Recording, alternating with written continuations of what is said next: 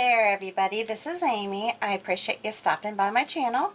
Today I'm going to show you another floral design, very simple, to be painted on a glass bottle. I love glass bottle art, so I hope that you do as well. Today I am going to be using multiple of different flat brushes. These are all plaid one-stroke brushes. These are number 12s, number 8, number 10, and then my favorite fine line brush, which is a nail brush by Wistonia. Probably should invest in a new one because I use this one so much. Anyways, the colors I'm using today are lime green, magenta, coffee latte,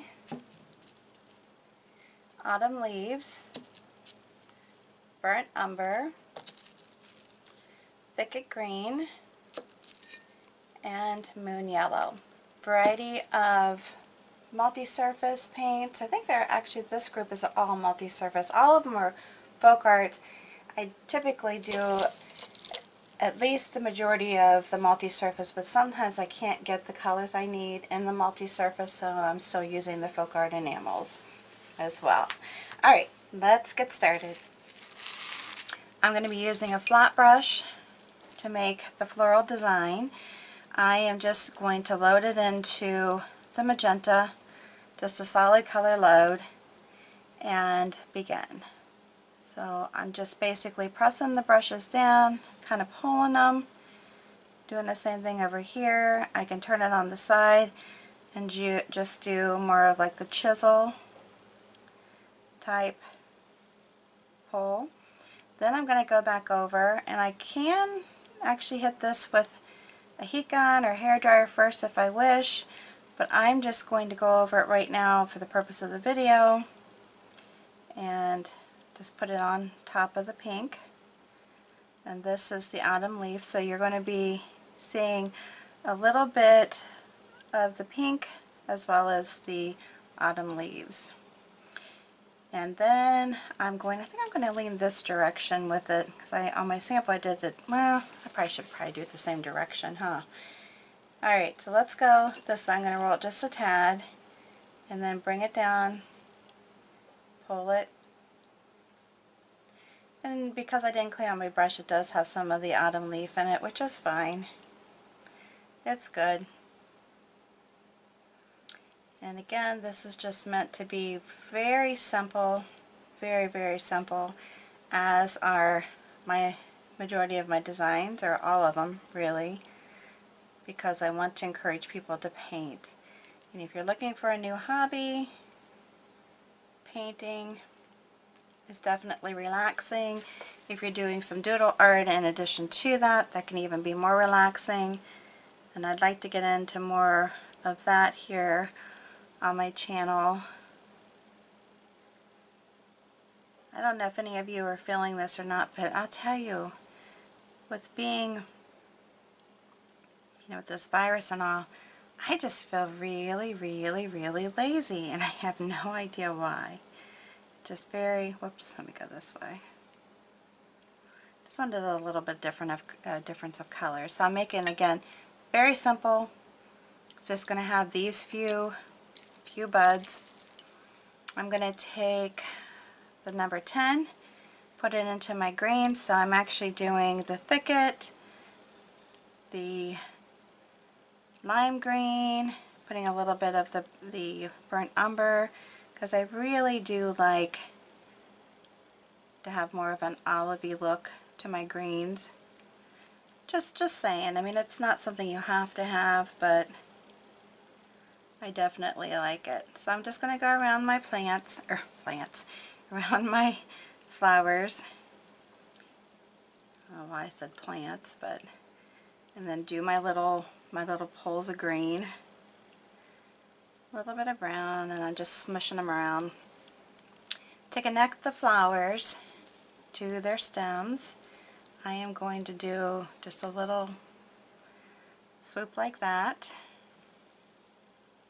Again, it's just a mixture of colors. and just lightly swooping it. And I just keep reloading too. Now on this one, I'm going to do, I kind of like to do it where I have a slight, like right here is where it was kind of open. I mean, I could actually do it this direction too. And pull it up. And it doesn't matter if it's bigger than the other one, because I could actually be doing it based upon the opening too, if there was an opening there. I'm just doing a little more there. So it's okay that that one's bigger than the other. If you want them the same size, by all means, make them the same size. Then I'm going to take my smaller, my number 8 flat brush, dip it into the greens just like I was doing on the part that connects to the flower. And I'm going to just do a slight pull here, kind of a pull here, here, and then pull it down.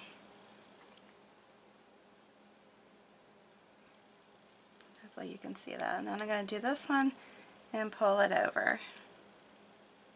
I always like these to kind of be touching, going over, not just straight down beside each other, if you get the gist. And like I said, this one, I can just pull it down like that.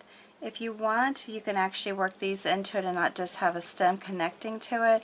You can go like this and pull it into these to make it a little thicker connection at the top, if you want, or you can just leave it like that. However you want to do it. Up to you, and either way is fine. Alright, so I'm going to clean this off just a smidge. Put it back into the colors. Hit the brown. And then just do some more pulling. I'm just going to do some pulling down and into the vines. Just kind of over here, if you can see it.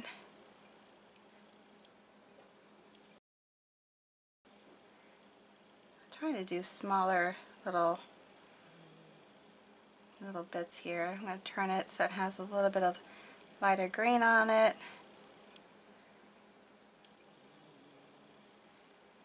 And do it again. They don't have to be attached, or they can be. And you can come down in here just making just some more, I don't know, pulls. They don't necessarily have to make sense. Just gives it some more interest. And I want to make some smaller ones because that one ended up being a little big. Just make some small ones if you can. If you feel like you need to turn it to get more of the lighter color showing, that's fine too. You know, however you want to do it, just to give it interest. Fill it in, and then you can come over here and you could shoot for a bigger brush if you want. I don't really, it doesn't matter to me, but I'm just going to do a little pull like that. Hopefully you're seeing it all. If you want to pull a little stem into it, you can. And then maybe come here and do something similar. Maybe even have a pole going up from the actual bottom stems themselves, like this, to fill it in a little bit. Just so cute. I mean, it's just not meant to be anything more than just very simple. As I mentioned, you can even come in here and do some wiggle leaves, tip it up like that. Let's see how this works. Leave a little bit of that showing and then come back. And then you can tip it into the darker color if you want to make it like there's a stem going through it. Perfect. If you want to leave that out, you more than certainly can. You want to put some more in there. I pulled in some of the pink, It's just typical. Like I said, if you're someone, I don't know why I say it all the time, but if you're someone who doesn't like for the other colors to come in that are possibly still wet, because you're doing wet on wet, then dry it. Give it some dry time. That's all you really need to do. And I'm going to keep that like that, but I do think I want to put another one out here, and I'm going to do the lighter on it, on the outside part. And then I can come down here and just turn it. Let's do the lighter on here again, go back up here, do the lighter on it, turn it, and then just pull it through like that. Very simple, very easy. And then when you come up here, if you want to do maybe even just more of a straight little leaf here, you can do that. I like to have the variety of colors in it, and it's fine. You know, you don't have to put a whole lot of leaves in here. You can do a few. Just kind of judge it, because it's not identical to my sample by any means. My samples that I do are just basically to give me an idea of the design I'm looking for or trying to achieve. And last but not least, well, no, back it up. I do need this. I forgot one brush because I thought I didn't need it, but this is the #1 liner by Plaid. And basically what I'm using on it is just to tap in some little, just what would be little flowers, I guess. You can just do that singly on with the pink, or basically fuchsia is what it's called, and just, you know, tip in like that. Or if you want, and I'll show you here in a second, just make sure it's loaded well, because then you're going to have, you know, somewhere it doesn't cover. Then we'll go through here, do the same thing. So we have some of it showing over here, kind of have a balance. Again, some of these are a little thicker. You don't have to make them as thick as what I did over here. And you can actually touch them onto the stem itself, just making it like it's, you know, coming to attach to that stem. But then you can go over it with the autumn leaf if you want. Just throw another color in there. Remember, there's a lot of tips when you're painting on glass. Just make sure you clean it well. If you're going to bake it, dry it, give it some air drying time, about an hour prior to bake, or at least an hour before you bake it. If you want to allow it to sit overnight, that's fine, or longer, that's fine too. There's not really a maximum air dry. It does automatically cure fully on its own within 21 days. So if you don't dry it like that, or you don't, you know, cure it by baking, it'll automatically cure just by air drying.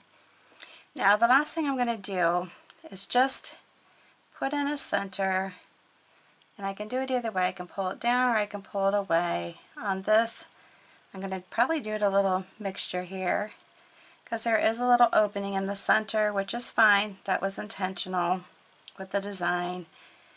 If you want to pounce in a center, you can, or you can just do a crazy little center like this, which is very easy.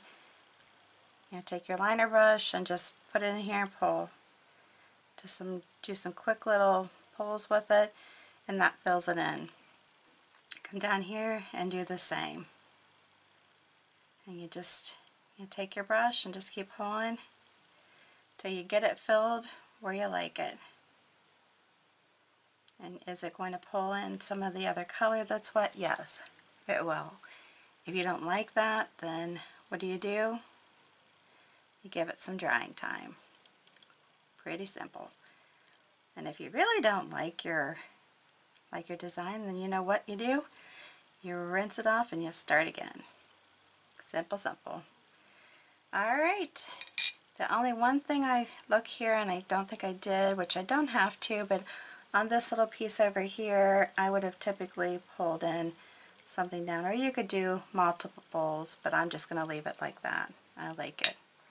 I think it's pretty. Hope you like it too. Once again, very simple, quick, make great gifts, a great way to recycle, turn some trash into treasure so it's not in a dump someplace just rotting away, and it's beautiful. There's some lights inside of it. You have really easy lights that you can put inside these bottles now that look like a oh my gosh, bottle cork, and they're beautiful. Beautiful lights, night lights, calming lights, meditation lights, whatever you want them to be used for. They're awesome. Anyways, hope you like this. Thanks so much for stopping by. Make sure you give me a thumbs up if you do like the video. If you're new to my channel, subscribe and hit the notification bell so you get notified whenever I post something new. And last but not least, please share this on your social media with your family and friends. Very simple, just hit that share button that's underneath the video and it'll give you the options. Share, share, share. I'd appreciate it.